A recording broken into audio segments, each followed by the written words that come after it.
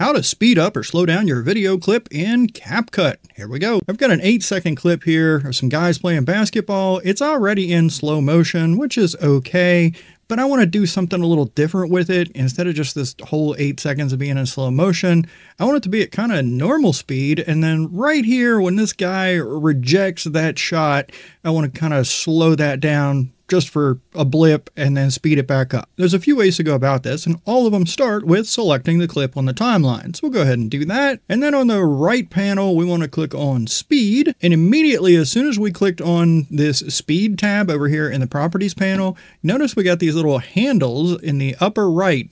So if we have our mouse looking like this, where we have the vertical line and the 2 arrows, that would be shortening or extending the clip, cutting out part of what's there.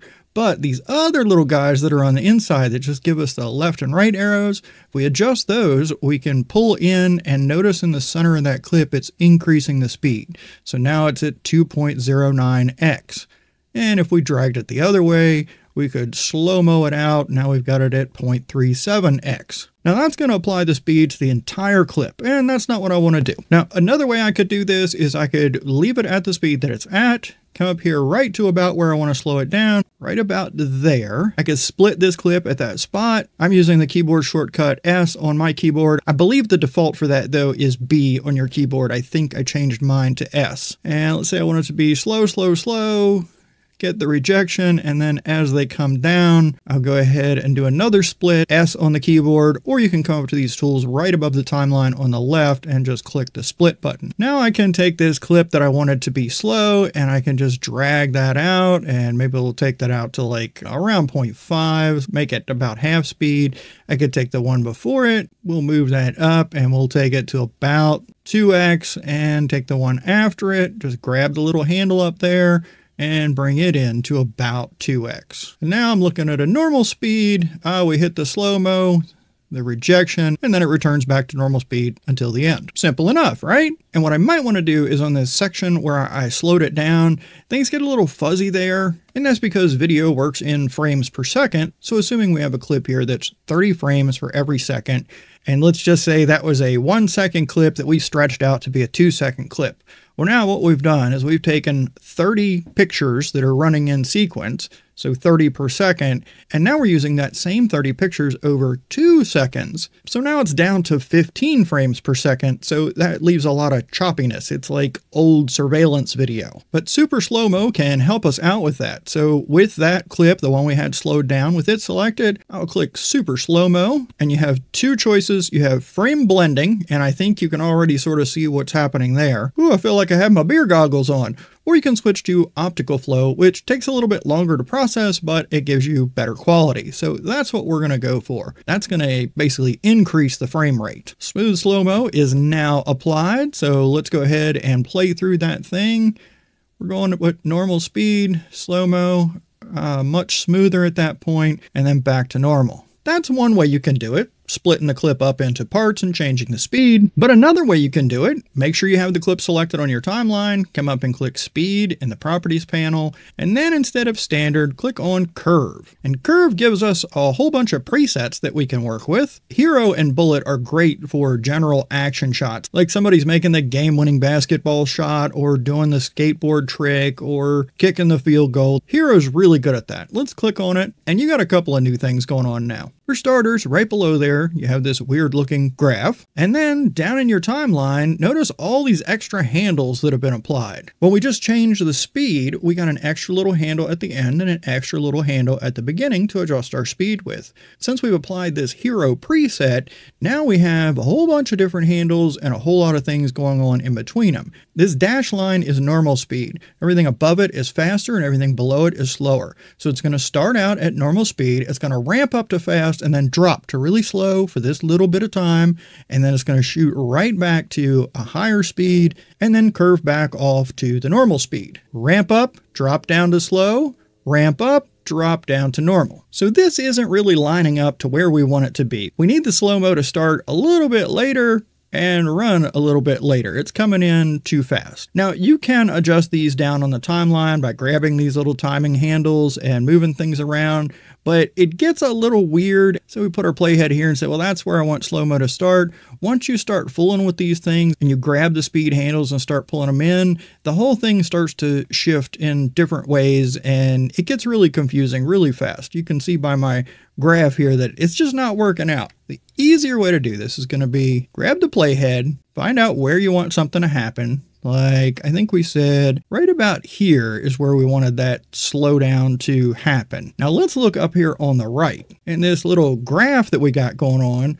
what we're finding out is at the point where we need to slow down to start is where the slowdown is ending. So let's just grab this and move it over to the right. We can adjust our playhead right in this little box here. So we can come back over and see again that right about here, roughly that area is where we want it to start. So now we can drag this one in.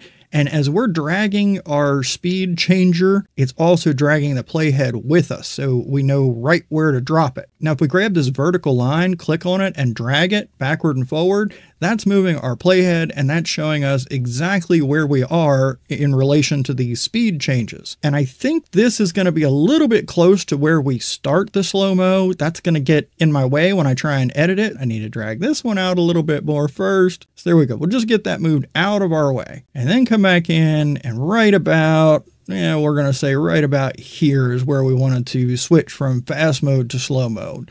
So I'm going to click this little half circle right here that is the speed indicator. I'm going to drag it in. That's going to put me right about there. Now let's use this line, this vertical line here in this box to see what we're doing. So we've got our normal high speed. This is where it starts to curve down. There's our slow.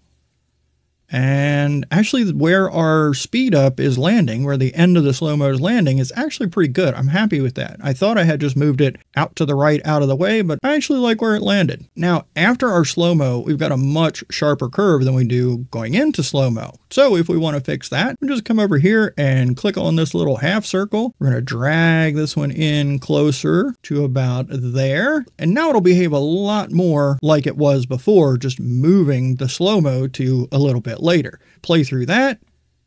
Normal, ramp up. Oh, and then back to normal. We can clean that up just like we did when we did the splits and applied the timing specific to sections. We'll just click smooth slow-mo and we get the same options, either frame blending or optical flow. We'll do frame blending this time. It's faster and you'll be able to see what it looks like. Play through. We've got yep. I'm not a huge fan of the frame blending. I definitely think the optical flow does a better job. A little too much blur on the frame blending. And we're not limited here. Just because we picked the hero preset and we started making some adjustments, we can do more than just moving the slow-mo point. We can also increase the speed before or after if we wanted to. And we could also grab this half circle on the left and just pull it straight down. And that gives us a weird little bump there. I just play that little part. This peak here is happening so fast you can barely even see it. We'll bring those back together where they were. You can also reset if you want to take this back to what you started from, hit the reset button. And you can also add points. You're not just stuck with the curves that the preset put in there. If you want to do something different back here at the beginning, just put your vertical line wherever you want the thing to change, hit the plus, and now you've got another speed change there. Now you've got a bunch of other presets in here, so I'm going to go ahead and click none to take it back to what we started with. We've got the montage. This one going to start out a little slower than normal. It's going to ramp up to a high speed, dip down pretty quick into slow-mo, ramp back up, and finish off at normal speed. Sometimes you use one of these presets and it just lands perfectly on what you want it to do. That really is just a happy accident. And it happens most often when the thing that you're trying to really focus on just happens to be dead center in the clip that you're using. This is what the bullet looks like. Fast, slow, and then back to fast. Very similar to the hero, except for the hero starts off at normal speed, ramps up to fast, and drops down, and then does the same in reverse, where the bullet just starts off fast, drops, and then resumes back to fast. You got the jump cut. Things are a little bit slower, and we have a quick speed up only for a split second. Flash in makes the beginning of the clip a little bit faster, and then takes takes it to normal speed for the second part of the clip. And flash out, as you might have guessed, does the exact opposite, your normal speed until close to midway through, and then it speeds it up on the way out. If you don't want to fool with any of those presets, but you know exactly what you want, you can come in here and click on this custom option, and this gives you the cool little chart down here that just sort of preloads in a bunch of little speed change nodes, and you can move them around wherever you want, however you want. So we come here, we said this was the point we want to make a change. Well, then we're just going to grab this little node, this little half circle. We're going to drop it down. We can make it as slow as we want. And then we're going to take the vertical line, which is our playhead, over to that point and say, well, that's where we want to stop the slow-mo. So we'll drag this line over right about there. We said we're going to leave it perfect. And now the way I've got this is its normal speed just drops to slow-mo and then goes back to normal speed. Of course, you can adjust the rest of it, move these things around, just grab these little nodes and put them wherever you want. We can make a completely different speed pattern like that. And that's how you speed up or slow down your video clips in CapCut. I hope this helped you out. I appreciate you hanging out with me, and I hope you'll come back and see me in another video.